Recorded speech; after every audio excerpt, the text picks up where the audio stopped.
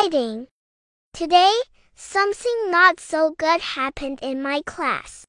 Two classmates started fighting. It was not a happy sight.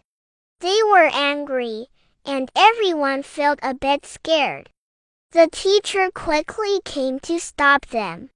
She told us that fighting is not okay, and we should use words to solve problems. The whole class talked about why fighting is not a good choice. We learned that when we're upset, it's better to talk and find a solution together. Fighting doesn't help anyone.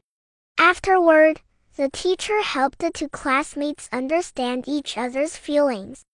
They apologized and promised to be friends again. It's important to be kind and solve problems peacefully. Fighting doesn't make our class a happy place.